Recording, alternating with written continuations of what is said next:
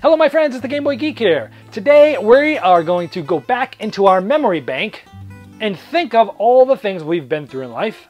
And there are going to be some interesting artwork that we'll see that has to do with our memories. We're talking about an expansion for a very popular game, Dixit Memories. Now Dixit is one of the most popular party games out there, has some original artwork. This is an expansion that adds more cards to that, about 84 more cards.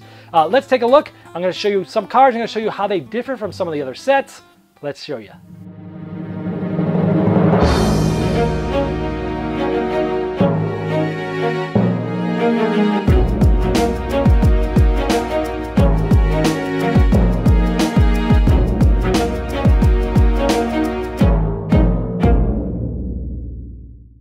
Now here's a bunch of the cards for Dixit Memories, the latest expansion. I'm going to show you a bunch of my favorites. I'm also going to show you how they compare towards some of the other Dixits. Cool one with the lady, swinging on the inside of a light bulb there.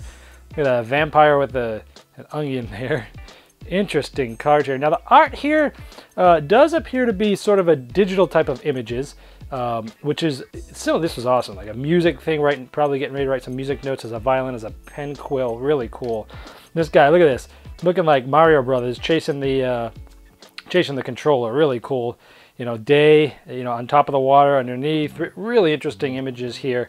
Some nice color. They're very, it's called memories, so they tend to be, in generally, happier, brighter colors with interesting images. Some of them might have some dark, some dark things to it. There's a bad memory, but even the bad memories tend to be a little bit lighter than some of the other expansions that have come.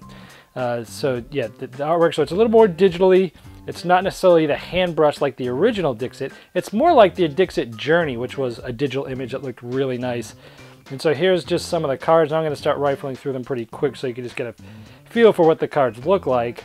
They are definitely, again, brighter, nicer looking, really good actually.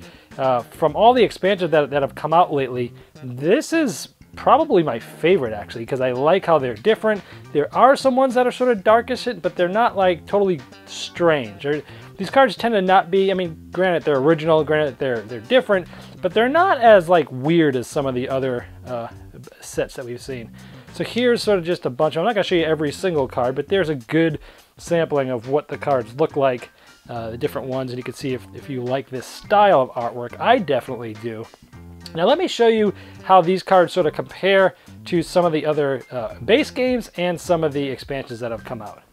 Now this middle here is the Dixit Memories expansion. On the left and on the right is two cards from the original Dixit game. The one was sort of hand-drawn, that you could tell that it was done by hand. It's not sort of digital artwork. It's not as sharp. Some people like the artwork on the original ones really well. I prefer the clearer images of this. So I'll flip through a couple more of the new expansion Memories in retrospect to the original type of artwork that's in Dixit. The original Dixit, the one that had the orange cover originally. So again, you can see a little bit of the differences there. Now, I'm going to put up two cards from Dixit Journey. This was my favorite. It was originally Dixit 2 expansion, but then came out as Dixit Journey, the base game, and this was my favorite. Up until this point, this has been my favorite set, because they're really good art, and they're sort of digital images. They're really clear. And as I mentioned earlier, these new cards are most closely aligned with the style and the digital images of Dixit Journey, which are the ones that I tend to like the best. So there's sort of a comparison between those. And the most recent expansion that came out was Daydreams. This was my least favorite of them, but I still kept it because I like it, but it's still my least favorite because they're very muted tones. There were dark blues, oranges, pinks. There were sort of these muted, weird tones because they're supposed to be a dream, daydreams. And so you could see how much more vibrant the colors are in the Memories versus the Daydreams. Now the Daydreams wasn't bad. It's good to mix some of these cards in because you might want to say some things about some of the dark scenes that you want to talk about. But even this one, this is sort of a dark scene, but it's still relatively bright compared to some of the muted tones that you always see in Daydreams. And so that's sort of Memories and how it compares to some of the other Dixits. All right, well there's Dixit Memories, and as you can see, these cards are light, they're vibrant. I showed you how they compare to other sets, and I also kind of led to it during the overview that I do love this expansion. In fact, this is my favorite expansion of Dixit because of a few reasons. Number one, it uses that clean, crisp, clear, digital style artwork as opposed to the brushed manual type. That's a personal preference thing. This is totally up to you. From the review overview, you can see the different sets I put out there, some of them that use that brushing technique, and you can see which artwork style or artist, you know, tickles your fancy, which one you like the best. This is totally subjective here. For me, I like the digital clean artwork. I like the bright pictures. Even in the darker scenes, they're not tinted weirdly. They just look nice. Lots of cool images, those ones of like the Mario Brothers, and really cool images and excellent quality, the kind that I like, which is why this is my favorite expansion for Dixit.